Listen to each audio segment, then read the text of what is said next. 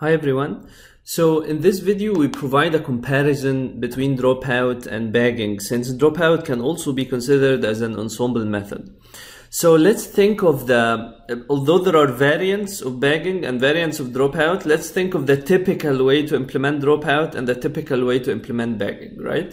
So the typical way to implement bagging is that you have multiple models, right? And then you have one training set, you sample with replacement from that training set, and then you train each model on its own independently sampled set from the same original training set.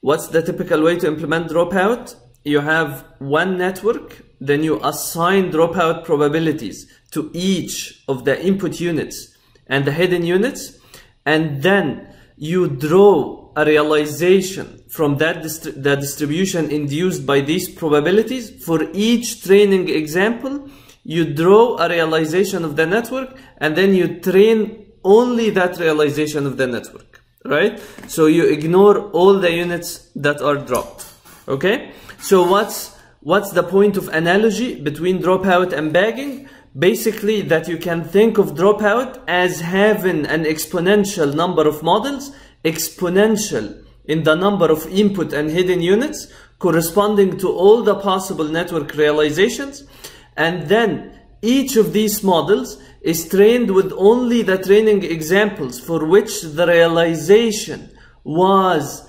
drawn from the distribution, right? So if for the first example I draw realization 1, for the second example I draw realization 2, and then for the third example, let's say I draw realization 1 again. Then I can think of, I have two models, realization 1 and realization 2, and then realization 1 is trained with training example 1 and 3, realization 2 is trained with training example 2, right? So, and then in both cases, I take the vote on all the models, whether in the ensemble of models in bagging or the different realizations corresponding to their likelihood of being drawn from the distribution. All these models vote on every test example, and this is basically where the analogy is, right? So you have the models trained on different examples. There is potential overlap between the examples used to train different models, right? So maybe there is one example when I sample with replacement that's used for training more than one model in the case of bagging. In dropout as well, because I draw a different realization for every training example in a mini batch, right? But as we will see in the next section, many batches could have overlap between training examples, right? So the same training example, when it happens in mini batch 1, maybe I draw one realization for the network, right? And the same example in many batch 2 can happen, but will be trained with a different realization, right? So there is a potential overlap between the examples used to train different models. Now, what are the differences? In bagging, one major difference is that in bagging you typically have few models, right? So maybe 5 models, 10 models. In dropout, the number of models is actually very large because it's an exponential number of the number of hidden and input units, which is sometimes thousands, right? So the number of models in that analogy, in the case of dropout that we train, can be 2 to the 1,000 or 2 to the 100,000, right?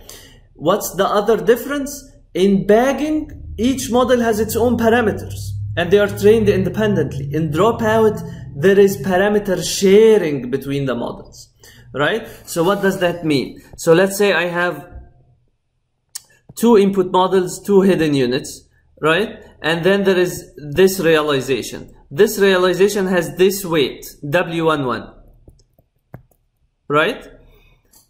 And let's say I have another realization where that input unit is not there. W11 is also there, right? When I train that first realization, right, W11 is updated.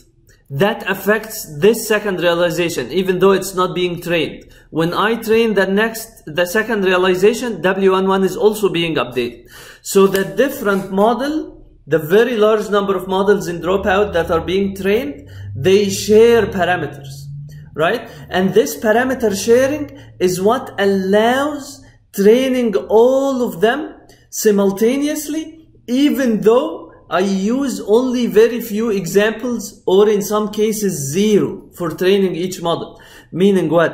Meaning that some of the realizations may never occur, right? Especially if I have a large number of input and hidden units and a smaller and a number of examples that's not exponential in them, right? So let's say I have, let's take a toy example. So I have 4 here, right? So 4 corresponds to 16 realizations. Let's say I have only 10 training examples.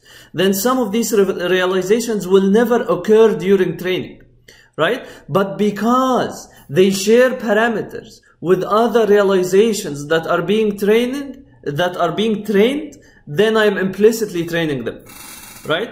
So even if the number of examples is exponential in the number of input and hidden units, it typically will not be a big multiple, right, of the exponential. So even if I have here 4 units, right, so that corresponds to 16 realizations, I will typically not have much more than a big multiple of 16. I will typically not have a big multiple of 16 in that toy example as a number of training examples. So I will end up training every model with very few examples, right? But in the case of bagging, I train every model actually with a set whose size is proportional to the size of the original training set, which can be hundreds of thousands of examples. And that's not the case for Dropout. But because in bagging, I don't have parameter sharing, so that's why between the different models, so that's why I need a large training set for every separate model. Sounds good? I think this analogy is very useful to note, the analogy between Dropout and bagging, and it can be useful to think about basically the advantages and challenges regarding Dropout when you think of it in this way, as a form of bagging. Thank you.